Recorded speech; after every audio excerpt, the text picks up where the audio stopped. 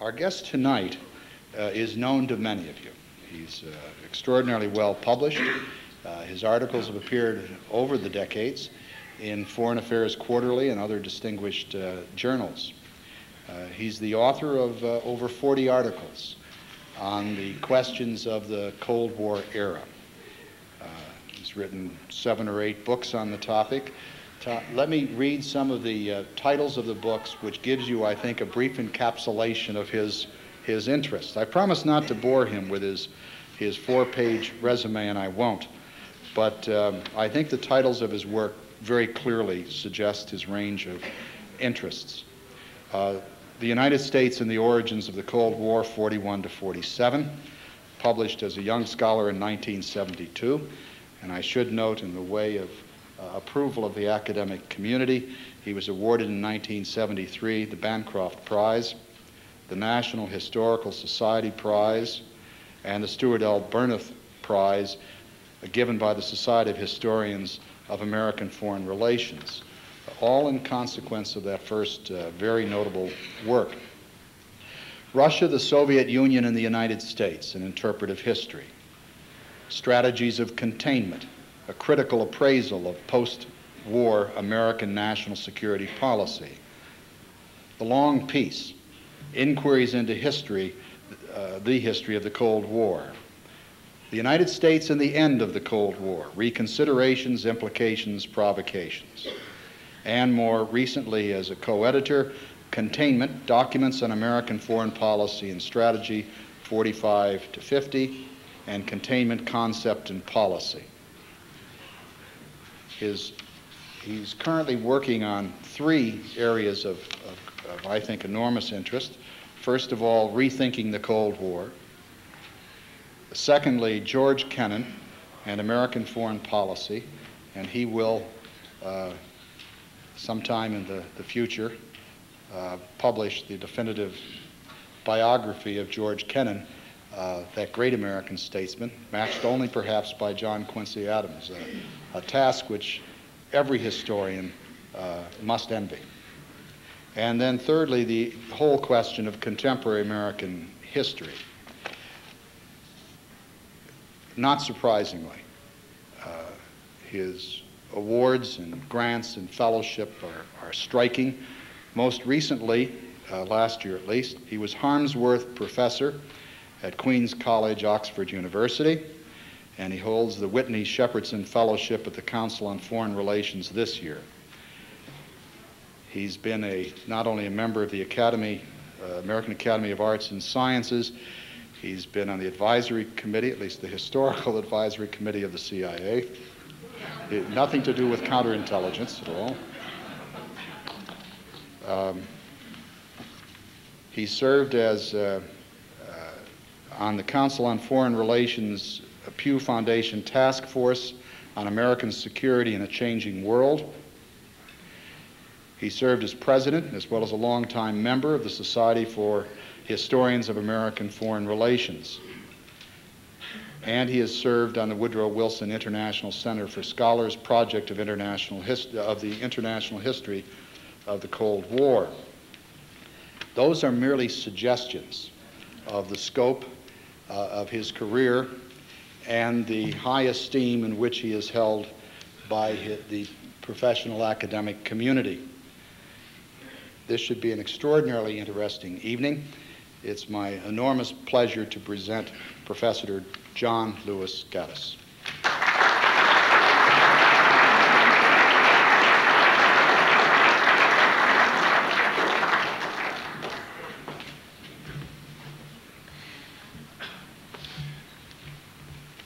President Byrd, ladies and gentlemen, members of the Baltimore Council on Foreign Relations, it's indeed a pleasure to be here, particularly since, given the way the weather looked this morning and last night, I wasn't at all sure that I could indeed be here. Frank has given you a very long, embarrassingly long list of credentials. I will only add to what he said, that when that first book indeed won the Bancroft Prize, I went for the first time shortly after that to lecture at Newport at the Naval War College. and was reasonably pleased with the well-balanced and well-rounded lecture I had given, but was following, on walking out of the auditorium, following a couple of big, beefy Marines, one of whom turned to the other rather loudly and said, "Who is this guy Bancroft in the first place, and why does he give prizes to communists?"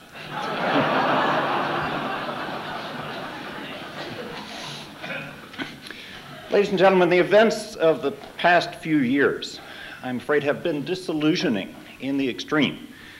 For anyone who thought that the end of the Cold War would allow the angelic nature of mankind, at least to finally to manifest itself in the conduct of world affairs. As you know, the international community has so far failed, most miserably, to settle a brutal civil war in former Yugoslavia, one made all the more appalling by the revelation that it is still possible for Europeans to want to kill other Europeans.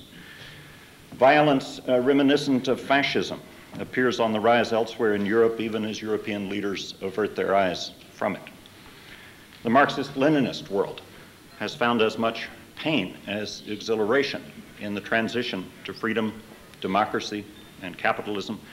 It is indeed a sad thing when Democrats have to use tanks to break up a democratically selected parliament, or when free elections produce majorities for those who would cheerfully abolish free elections.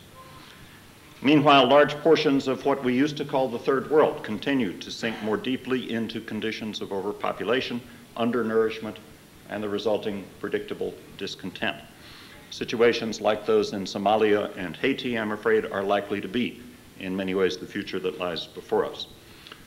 The one remaining superpower, the United States, seems only a shadow of its former self, having demonstrated not only uncertainty over where it wants to lead the rest of the world — there is really nothing new in that — but uncertainty also over whether it wants to continue to lead the rest of the world. And that, for many allies of the United States, and perhaps for some erstwhile adversaries as well, that may be the most unsettling thing of all. Now, in fact, of course, this is an excessively gloomy picture. The situation is not all that bad. We shouldn't let our disappointment over the fact that the end of the Cold War did not change human nature cause us to lose sight of the very real accomplishments that we have achieved over the past 5 years. To take a more optimistic view, one can argue that what we've done is to build the most promising basis for a peaceful and equitable international order over these last 5 years than we've had at any other point in this century. After all, the threat of a superpower nuclear war no longer looms over us. And although the danger of nuclear use has by no means gone away, the scale of the worst case catastrophe that this could now involve is so much smaller than the best case results of what a Soviet-American nuclear war would have been, that it pales by comparison. Indeed, the prospect of any great power war breaking out for any reason is sufficiently remote as to be almost unthinkable these days. Regional and civil wars are no less dreadful for those who have to endure them, but they are distinctly preferable to world wars, as I think everyone would acknowledge. Democracy and capitalism have spread more widely than ever before. Communications link distant regions more closely than would have been conceivable even a few years ago, and even allowing for situations such as those in former Yugoslavia, Somalia, and Haiti, I think it is probably fair to say that human rights on a global basis are more widely respected now than they have ever been. Nor, I would add, is it written anywhere on tablets of stone with lightning bolts that Americans always have to lead in every situation. So before we get too depressed about the current state of world affairs, I think we ought to ask the question: would we like to have the Cold War, or indeed any other period in the modern history of international relations, back again? I think what we've achieved is by no means perfect, but it is progress, and we ought not to lose sight of that fact. Still, though, to acknowledge progress does not relieve us of the obligation to examine our current difficulties and to try to devise means for alleviating.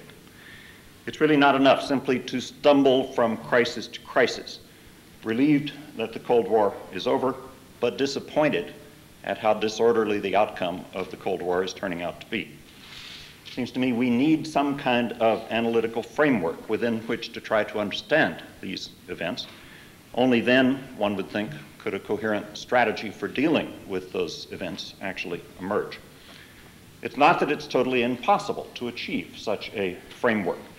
We had one with the concept of containment during the Cold War, a concept whose fundamental assumptions and anticipated results have now been amply vindicated. We have no equivalent geopolitical vision, however, for the post-Cold War world. And it seems to me it's high time we came up with one. It is, in effect, 1947 all over again. Now, I can't promise you such a concept here tonight, but I would at least like to try to advance the process a little bit by suggesting what we might call a preliminary diagnosis of our current situation. It seems to me that one of the causes of our current post-Cold War malaise may well lie in a tendency to accord praiseworthy ideas excessive deference.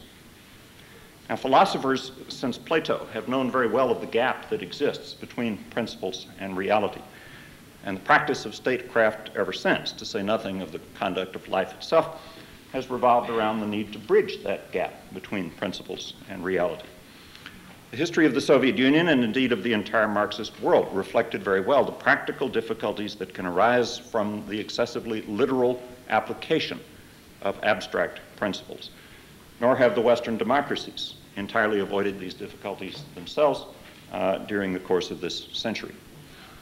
Somehow, though, I think the abruptness with which the Cold War ended, together with the astonishingly peaceful manner in which that happened, gave rise to the curious notion that ideas had somehow triumphed over history, which is, after all, the messy process by which ideas get put into imperfect practice. I think it should have been a hint of trouble ahead that the intellectual community took as seriously as it did Francis Fukuyama's odd little article from the summer of 1989, which you may remember, called The End of History. Because if that rather strange literary effort implied anything at all, it was that we had somehow reached the stage at which concepts like democracy and capitalism could be literally implemented, and therefore that the process of history by which Fukuyama meant the compromises that have to be made in translating ideas into reality, the processes of history had come to an end. Well, of course, it didn't quite turn out that way, but I think Fukuyama's article did anticipate a kind of thinking that became fairly widespread over the next several years in the early 1990s. After all, most Westerners had assumed that the Soviet Union would fight to the death, and perhaps to the death of everybody else as well, before it would allow its empire in Eastern Europe to collapse, or Germany to reunify, or its own status as a state to pass into history.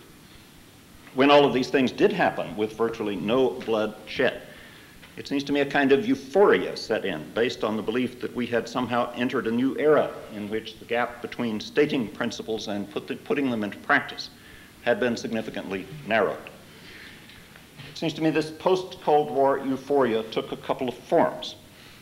In the political realm, it encouraged the belief that the old liberal vision of a world in which people could choose their own forms of government was not only desirable as a basis on which to build a new international order, but was practical. It was a good thing in principle, and it could be achieved in practice as well. An intensified commitment to this principle of self-determination, it was argued, would produce a more peaceful world with greater respect for human rights than had been the case during the Cold War, or for that matter, in all of the international systems that had preceded the Cold War. In the economic realm, it seems to me post-Cold War euphoria celebrated the apparent vindication of market capitalism, the absence of which had undermined Marxist regimes throughout the world. And this idea, too, was rooted in the liberal tradition. Unlike the principle of self-determination, though, its plausibility had actually been fairly specifically demonstrated through the creation in the post-World War II era of a tripartite economic relationship between the United States, Western Europe, and Japan that had significantly reduced barriers to international trade and investment over the past several decades and had thereby produced, or so it was argued, unparalleled material prosperity. Given the eagerness with which the citizens of the former Soviet Union and Eastern Europe seemed to want to have these benefits of capitalism extended to them, it was, I think, only natural to come to see global economic integration as well as something that was not only admirable in principle, but actually achievable in practice. Accordingly, although more by emotion than by calculation, the triumphant Western democracies fell into a kind of pattern in the early 1990s of regarding political self-determination and economic integration no longer as distant goals, but rather as priorities for immediate action.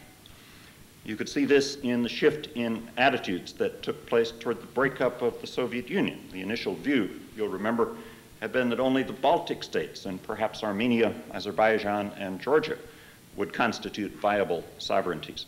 But after the August 1991 coup in Moscow, the West reconciled itself almost at once to the independence and the official recognition as well of the Ukraine and Belarus, and by the end of 1991 to all of the remaining non-Russian republics. Meanwhile, the reunification of Germany and the prospect of having to deal with an expansion of capitalism into Eastern Europe accelerated the movement toward economic integration that was already well underway within the European community, with the result that the Maastricht Treaty was signed in December 1991, the same month in which the Soviet Union at last fell apart.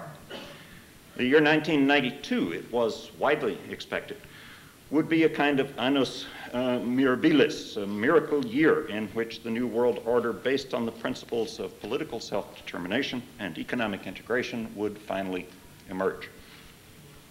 Instead, I think it is no exaggeration to say, paraphrasing Queen Elizabeth after Charles and Diana had broken up and Windsor Castle had burned down, that 1992 turned out to be an annus horribilis for both of these principles, and 1993 was not much better.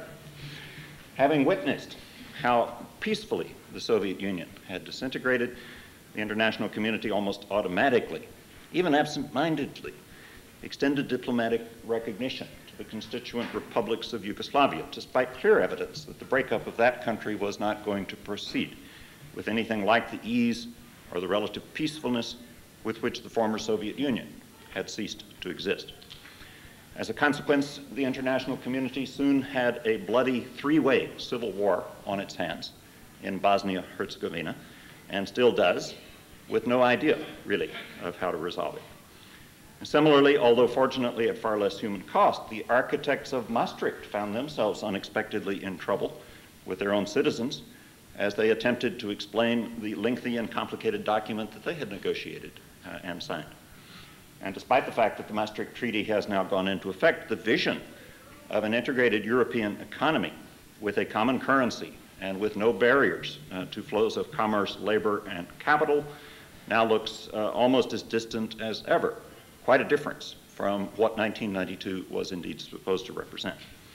At the same time, as we all know, protectionist pressures have been on the rise in the country that did the most of all to create an open world economy during the preceding half century of the United States itself.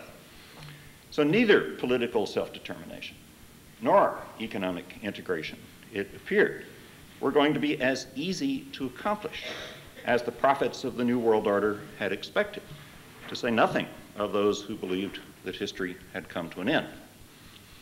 So I think it's worth asking the question, what's going on here? How was it that so many high hopes were dashed so quickly? How had so many bright people underestimated the difficulties they would confront in seeking so literal an implementation of ideas which, while praiseworthy in principle, had hitherto had very little practical application? Well, I think part of the problem, obviously, was just plain old wishful thinking. The end of the Cold War had forced a suspension of belief in some of the most fundamental assumptions upon which our understanding of international relations had rested for the past half century or so. And so it ought not to have been too surprising that an equivalent suspension of belief in the existence of practical difficulties regarding integration and self-determination should have arisen.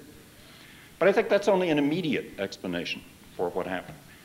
A deeper and more serious cause, I suspect, may well lie in our failure to establish whether the principles of political self-determination and economic integration are indeed always and in every situation compatible with one another. Just because ideals share the quality of being admirable does not mean that they will always complement one another when they're put into practice. The ideals of political self-determination and economic integration, when you first look at them, do not seem to be contradictory. Were not both of them, for example, rooted firmly in the American Federal Constitution of 1787, which sought to secure individual rights within a kind of common market?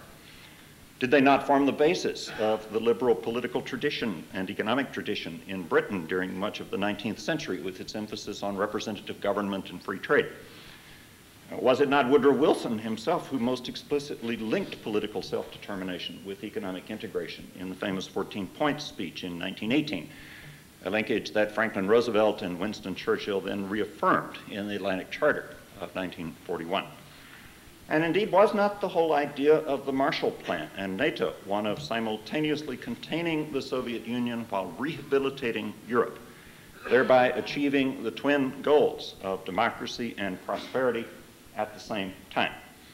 It's not at all clear from a conventional historical perspective that these two principles of political self-determination and economic integration do in fact conflict with one another. And of course, if that's the case, then we can simply chalk up our current difficulties to perhaps a combination of bad luck and occasional mismanagement, and look to the future with an optimism worthy of Fukuyama. But of course, the problem with historians, one of the things that is really irritating about historians, is that they don't all read history in the same way. There are other ways to look at our experiences with self-determination and integration that are not quite so encouraging. Consider the American Revolution itself, in which the colonists found their right to determine their own political future at odds with their economic interests, which were to remain within the British Empire. Consider how much self-determination the expansion of capitalism during the 19th century actually allowed. I think Marx did have some valid basis, after all, for complaining about the effects of industrialization upon human liberty. Consider the difficulties that arose in Eastern and Central Europe after World War I in attempting to implement Wilson's vision of a simultaneously democratic and prosperous world. It became all too clear as the boundaries were drawn at the Paris Peace Conference, redrawn actually, and afterwards that economic and political logic did not always correspond. And consider how delicate a compromise the Atlantic Charter of 1941 actually was, because of the tension that lay beneath the surface of Anglo-American relations over the future of the British Empire and how the principle of self-determination was going to affect it.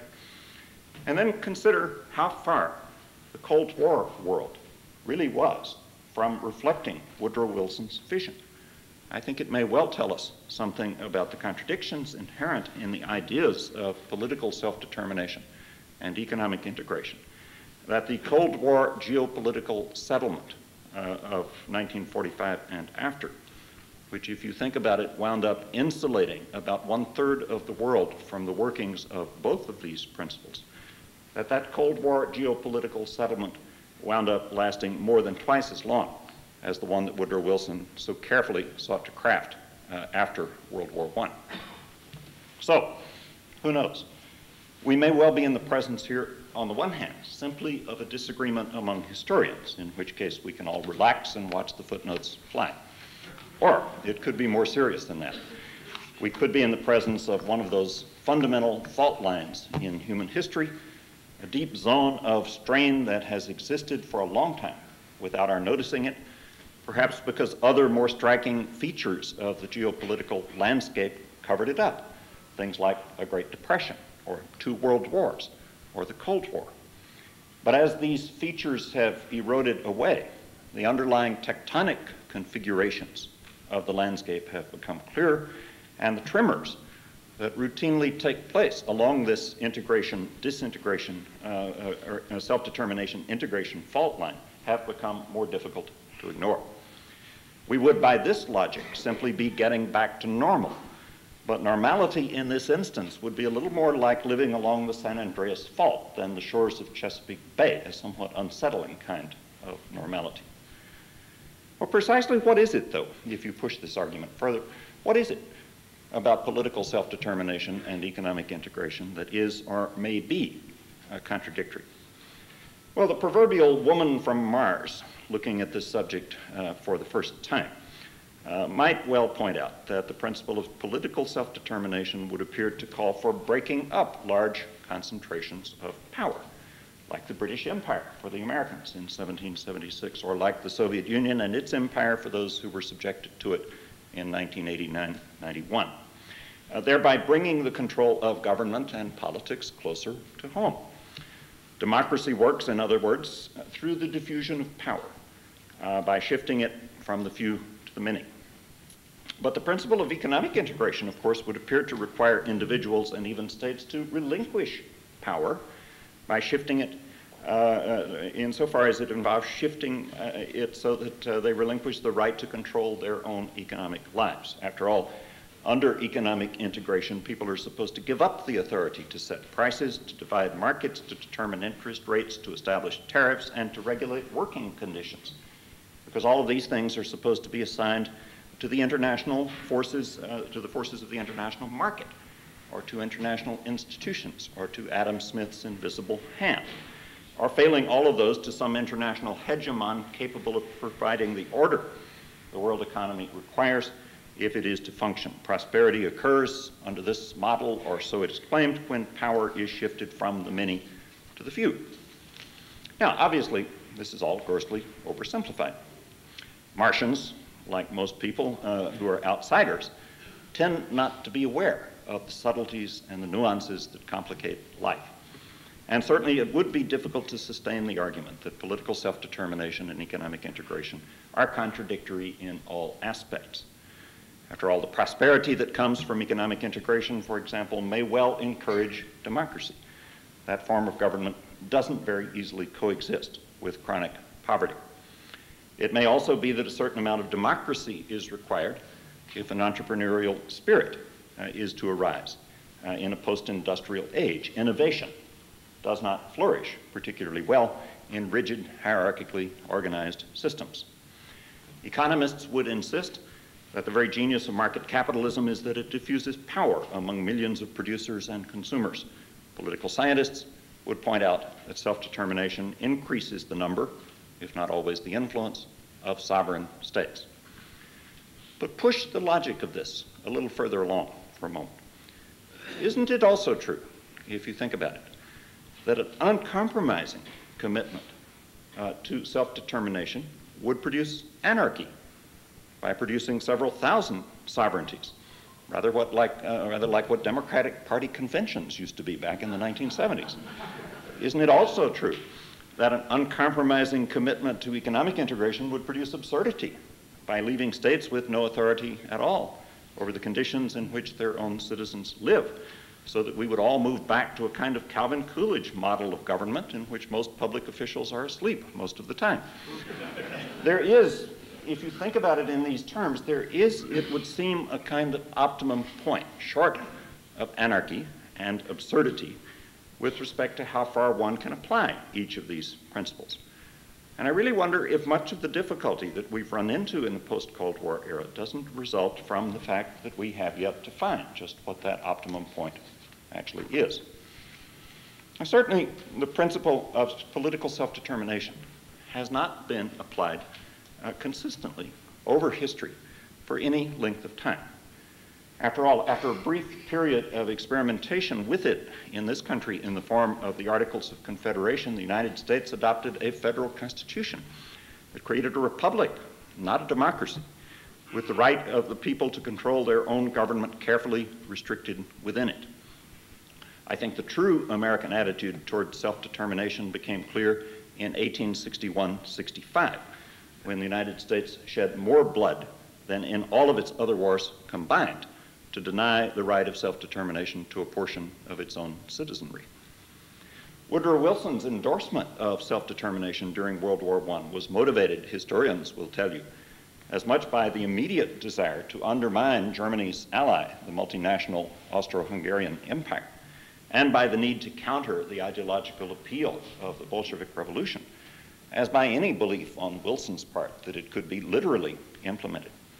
We know that Wilson quickly compromised to meet the demands of allies and to ensure the viability of the new states that were being created in East Central Europe, even though this meant leaving that part of the world, as we still know today, full of disgruntled people whose hopes for political autonomy had been raised but not fulfilled.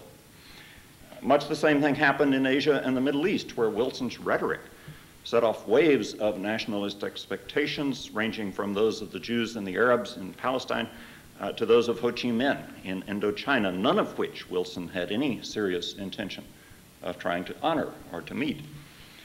Despite Roosevelt and Churchill's commitment to self-determination in the Atlantic Charter, the settlement of World War II wound up being based on the wholesale denial of the right of self-determination.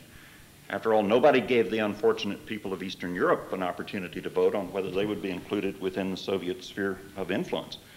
And although American influence was extended for the most part with the consent of those who became subject to it, no votes were taken either on such arrangements as the partition of Germany or Korea or Indochina, or even China itself, if you count, as I think you should, Taiwan as part of that country. Self-determination was hardly the animating principle of either superpower's policies during the Cold War, and yet that conflict gave rise to a remarkably stable and long-lasting international order. I think that fact alone perhaps ought to cause us to give pause before we too readily assume that there is a direct relationship between democracy on the one hand and international stability on the other. So just what is the nature of that relationship? I think Woodrow Wilson would have argued, and may even have believed, that if people are free to choose their own forms of government, they will have little reason to want to overthrow their own or anybody else's government, and that the causes of war and revolution will therefore drop away. I think there are several difficulties with that proposition. First of all, what is the particular identity that justifies having a state in the first place? Nobody would take the idea of self-determination so far as to extend sovereignty down to the level of every individual. That's anarchy. But the concept clearly does not confine itself either at the other end of the spectrum, only to those states that already exist, because otherwise one could never have justified recognizing the successor states to Austria-Hungary, or the Russian Empire, or the Ottoman Empire after World War I, or for that matter, recognizing the successor states to the former Soviet Union and Yugoslavia today. None of the possible bases for state identity, language, religion, ethnicity, geography, ideology, none of these command universal assent, as the history of places like Palestine, Tibet, Cyprus, Northern Ireland, and even Quebec amply testify. No sooner had the former Soviet republics proclaimed their own independence in 1991 than challenges arose to them from groups within the borders of those newly created states. Look at what happened recently inside Georgia. Groups that would never have entertained seriously the notion of having their own state as long as a superstate like the old Soviet Union ruled over them. As Wilson discovered after World War I, the very proclamation of the principle of self-determination can create new expressions of national consciousness even as it legitimizes the expression of older ones. And it's not at all clear where the process stops once you get it started. Well, if identity provides no universally applicable basis for statehood, what about another criteria, viability? One thing that has limited the practice of self-determination in the past has been concern that the new state would lack the capacity to defend itself or to sustain its own population. But today, the international community rather frowns on the idea that new states should fortify themselves against attack or wall themselves off from international markets. The issue of viability, which once constrained the making of states, therefore carries a lot less weight these days. And yet the international recognition of Bosnia-Herzegovina provides a tragic example of what can happen when these old criteria of viability are simply swept aside. What is likely to be the relationship of the new state to its neighbors? Is it not unrealistic to expect that the creation of such states will sweep away old antagonisms? What is the basis, after all, for the belief that if people have the right to choose, they will always choose peace? What is to prevent a people from deciding by perfectly democratic means that they hate rather than love their neighbors and want to cleanse their surroundings of them. Aggression and civil violence, I think it's worth underlining, are not always instigated in all situations by authoritarian leaders. Under certain situations, they can arise quite spontaneously and quite democratically from the people. And the creation of a new state, especially if it involves displacing the citizens of an old state, can very much encourage those tendencies. How does the new state fit within the international community of which it's a part? What happens in the wider world obviously affects the security of individual states, but what if the formation of new states unsettles previously stable arrangements in world politics? It's not at all clear to me that a proliferation of sovereignties provides any guarantee of a more stable and orderly world as a whole. Just the opposite, I suspect. In the absence of empires and with the decline of superpowers, however, who is there out there to speak for the interests of the international system as a whole? Boutros Ghali, I'm sure, is a fine man, but I'm just not quite sure that he or his organization are up to that task. I think we've given insufficient attention to the question of how far the principle of self-determination should proceed in the post-Cold War world, or to what the alternatives might be if we should decide that it's gone too far. We've tended, rather unthinkingly, to equate self-determination with peace and order, and we failed to recognize, or at least to recall from the lessons of the past, just how much violence and disorder an excessively literal application of the principle of self-determination can bring about. I think we need, in short, to return self-determination to its historical context, which means recognizing that it is a contingent and not an absolute principle, that it will not work for all people in all situations, and that some compromises, perhaps many compromises, may have to be made in applying it. Well, what about the other principle I was talking about, economic integration? The fundamental premise here, of course, goes back to Adam Smith and David Ricardo, that if barriers to flows of commerce and investment are removed, each nation will concentrate on producing what it makes best and all will benefit accordingly. Attempts to manage the exchange of goods and services, whether through mercantilism or protectionism or other less overt means, it's argued, only perpetuate inefficiencies. The wider and the more open the marketplace, the more efficiently the economy operates. So the theory goes. As in the case of self-determination, though, I think there's some reason to question whether this theory, these principles, really work that way in practice for several reasons. First of all, our historic experience with economic integration really is a lot more limited than most people realize. There never has been a true free trade regime in which commodities, capital, and labor crossed international boundaries with no restrictions at all.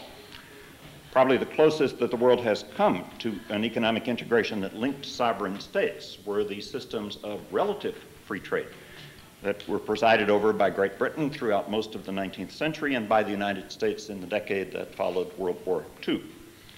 The European Union today claims to seek economic integration in the absence of a dominant hegemon, but its membership is much more restricted than were the earlier British and American hegemonic systems, and it's hardly a relationship among equals, it seems to me, as the behavior of the Bundesbank has made relatively clear. The belief, therefore, that all nations will prosper to the same extent equally from economic integration, it seems to me, remains unconfirmed. And then until quite recently, problems of transportation and communication precluded the development of global markets in any event. Distance, until very recently, imposed a kind of compartmentalization that limited the extent to which economies could integrate, even if the governments under whose authority they operated would have been willing for them to integrate. It's only really within the past couple of decades that reductions in the cost of shipping commodities and even more striking reductions in the costs of transmitting information have made possible markets that are truly worldwide for an impressive range of goods and services, to say nothing of finance and to say nothing especially of currency speculation. But this is a very different environment from the very limited environment that Adam Smith formulated his ideas in, and it's not at all clear how well we should expect Adam Smith's ideas to work in this much wider world. When inefficient enterprises failed in the old world, that Adam Smith knew. In the old system of regional markets, those who worked in them could either shift to other occupations at home or seek opportunities abroad. An 18th century English sheep herder thrown off land that had been enclosed to improve agricultural productivity had some options. He could go to work in a nearby coal mine or in one of the new factories that coal-fired steam power was making possible in Britain. And there was also the option of immigrating to the United States or to other relatively unpopulated regions where nonetheless the language and the culture were similar and where the demands for labor were insatiable. But with today's multinational corporations, the opening of a new factory in Mexico or in China can cause workers in Liverpool or in Akron to lose their jobs. Differences in language and culture impose very few barriers to switching investments back and forth around the world as needed to maximize profits. But switching workers to wherever these new jobs may be, or even retraining workers for alternative jobs at home, is another matter entirely. And this is a new phenomenon in history. Both immigration and re-education these days, as was not the case in the past, are likely to require cultural transformations of one kind or another, something that was not true in the earlier days when smaller and less integrated markets existed. The trend toward global economic integration, therefore, is generating social pressures that are not going to be easily relieved. Displaced workers continue to look to their governments either for new jobs or for unemployment relief. But when the country itself is losing out to more competitive economies elsewhere, the resources available to provide those benefits dwindle accordingly. There is as yet no global social safety net, as the people of the former Soviet Union are certainly finding out these days. And meanwhile, the existence of an international labor market is shifting the racial, religious, and linguistic compositions of many societies, particularly in Europe, to some extent here as well, a situation very few nations have handled in the past without significant social disruption, although our record in that regard certainly is better than that of any other nation. And even where immigration is not a major issue, integration tends to threaten those cherished peculiarities that define national character, however illogical these may be from a purely economic perspective. There is, after all, such a thing as preserving the right to eccentricity. The right, for example, to produce 300 varieties of cheese, as in France, or to cook badly, as in England. People do not easily part with these cherished eccentricities. The role of the state, let's face it, the role of the state has never been and is not simply that of facilitating the operation of the market. The role of the state is rather that of enhancing the overall well-being of its citizens, both from an economic and a non-economic perspective. And market systems alone, whatever their other virtues, and there are many, do not accomplish this. It follows that any government that defines its responsibilities solely, or even primarily, in economic terms, is apt to find its political base increasingly fragile. People do not normally vote the way economists think. It should be no surprise, then, in the light of that principle, that the Maastricht Treaty met with a less than enthusiastic reception within the European community, or that the North American Free Trade Agreement did not prove easy to sell in the United States. Whatever the merits of these agreements, and again, they are many, I think it's very important for us to recognize that the questions they have raised are not going to go away. They are not likely to follow the giant sucking noise made by the now diminished reputation of Ross Perot. And even Perot, we should remember, resembles the ever-ready battery bunny in more than one way. I think issues raised by such episodes as Maastricht and NAFTA are going to get more serious, not less serious, with the passage of time, especially as economic integration is extended more widely to parts of the world where the problem of disproportionate benefits that I'm talking about here could become even greater. All of which is only to make a rather simple point, that the closer one comes to a literal application of the principle of economic integration, just as is the case with the principle of political self-determination, the nearer one gets to an unworkable situation in which the authority of the state itself, as we have known it, is undermined. Legitimacy rests, after all, upon the willingness of citizens to entrust states with the responsibility for safeguarding and advancing their own interests. Regimes that fail to perform that task sooner or later lose that legitimacy. That's what just happened to most of those that followed the Marxist-Leninist path. But oppression and incompetence are not the only conditions that can erode official authority. It can also be compromised if the standards we expect from states and from those who lead states are set too high. It is, of course, commonplace these days to deplore the absence of effective leadership. Nowhere in the post-Cold War world, it seems, is there a politician who commands respect. But think about it. I mean, what is the likelihood that so many countries would have chosen ineffective leaders at just the same time? I mean, the statistical odds alone make such a triumph of mediocrity seem most improbable. The real crisis of leadership today, I suspect, may well result, at least in part, from our current habit of expecting political self-determination and economic integration at the same time. In our euphoria over how the Cold War ended, we may have established standards that no state, no coalition of states, can really hope to achieve. It would hardly be surprising under such circumstances that the reputations of all states and of all leaders of states would suffer as a result. Now, some people might see this as a good thing. There is a tendency, especially in intellectual and academic circles, to distrust all power. Governments and governors are by definition power's most visible repositories. They are by no means the only possible repositories of power, though. And indeed, you're all familiar with the case that's being made increasingly these days, that power is shifting from states to transnational interest groups, whether of a corporate or a professional or a social or even a religious character. Not even the survival of states as we have known them should be taken for granted indefinitely. States are actually a fairly recent phenomenon in world history, only about 500 years or so. And there are a lot of other phenomena, there are a lot of other institutions that have lasted for a much longer period of time. But it is difficult to know right now just what we would replace states with if the need to do so should ever arise. Because after all, the other centers of power, the alternative centers of power that are developing these days, for the most part, lack the mechanisms of accountability that most democratic states have evolved over time. After all, who really controls the multinational corporations or the international currency markets or the various religious movements whose international influence is rapidly growing?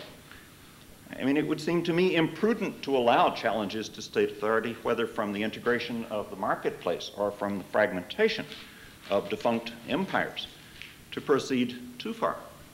And yet it seems to me that's also the direction in which, toward which our current literal mindedness with regard to these principles of economic integration and political self-determination are pointing us. This literal mindedness, as I suggested, is in part an artifact of the Cold War and how easily it ended. And what may be happening now is that the particular conditions that for a time favored both economic integration and political self-determination are simply passing from the scene. And our intellectual habits have yet to catch up, have yet to accommodate themselves to this development. But another reason for our present literal mindedness with regard to this may have to do, I think, with the extent to which we have got into the habit of compartmentalizing categories in our own minds. I mean, how many people who have been enthusiastic about the application of self-determination in Eastern Europe and the former Soviet Union have really sat down to think through what the economic prospects of these new states are going to be? How many of those who worked over the years for economic integration have considered what the domestic political reaction to that process was going to be? It is a very rare leader indeed these days who is capable of thinking simultaneously about economics and politics.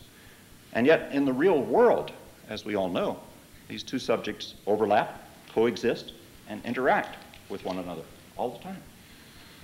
One of the reasons that Western strategy worked during the early days of the Cold War was precisely the fact that it was not compartmentalized. The founders of the Marshall Plan, NATO, and the European Community were able to think creatively about the interconnections of politics, economics, and Cold War strategy. One of the reasons the Soviet Union lost the Cold War was that the thinking of its leaders became excessively monodimensional. focusing too narrowly on military considerations at the expense of everything else.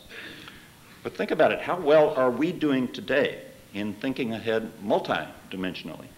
And even more important, how well are we training the coming generation to do so? I think the trends are not particularly encouraging. So where do we go from here? How do we devise strategies for coping with the post-Cold War world? Well, I think we should, first of all, not be shy about asking what might seem at first to be naive questions. What precisely do we gain by pushing simultaneously or even separately for economic integration and political self-determination? If the answer to that question turns out to be an ideological answer, that these things are inherently good in themselves, and that no further benefits need be specified, then that ought to be a little yellow flag, that pontification, but not thought, has taken place. Truly praiseworthy concepts do not require ideologies in order to justify them. Second, I think we need to give greater attention to the interrelationships that exist among phenomena. Life and politics, unfortunately, do not organize themselves in the way that universities, think tanks, and government agencies tend to. Unless we can change the way that we train people to think, unless we can make them see that the real world is indeed multifaceted and therefore multidisciplinary, then we're hardly likely to prepare them adequately for the complexities they're going to have to think about. Third, I think we need to revive the art of thinking in contingent and not absolute terms. We've got to recognize that history has not ended, which means that principles are going to have to be compromised as they have always been in the past. Ideologies most often fail, not because they have adjusted their principles to fit reality, but because they have attempted to turn those principles without adjustment into official policy. We need to be very careful not to make the mistake of transforming good ideas like economic integration and political self-determination into inflexible dogmas, however politically correct it may appear to be to do so. Fourth, we need to recognize that although authoritarian empires have collapsed, the need for some authority still remains in the world. Neither prosperity nor democracy are going to flourish under conditions of anarchy, and we badly need to find some new center of authority, whether at the national or the international level, that can at least approximate some of the order the old Cold War system, for all of its faults, did in fact provide. And finally, and related to the above, we need to determine whether the post-Cold War world is mature enough to construct a generally accepted framework of order without having to have some hegemon impose it. Europeans invited the United States to play that hegemonic role after both of the great world wars of this century.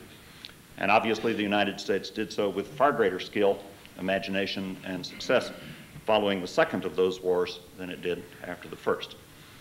Today, in the wake of the debacle over Bosnia and the muddle over Maastricht, in a way, a third invitation is being extended to the Americans to lead once again. But there are few signs as yet that Washington has got either the will or the necessary wisdom to accept that invitation. The more I think about it, am inclined to think that may not be a totally bad thing.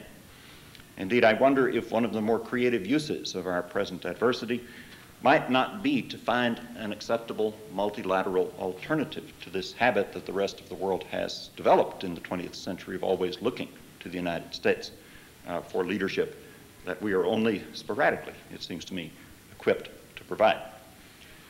The end of the Cold War presents us then with an unprecedented opportunity to build a new kind of international order, free of great power wars, hot and cold, from which we should be able to approach more closely than ever before the ancient goals of justice, prosperity, and liberty. We won't construct that world, though, by insisting on perfectionism. The conduct of statecraft is always going to involve the compromising of principles, something that the most skillful practitioners of statecraft have known all along. And if we insist on treating each of those compromises as cynicism, if we prefer ideological purity at the expense of practical accomplishment, then I think we're sure to undermine whatever legitimacy the new international order has attained by overcommitting it before it is even fully in place.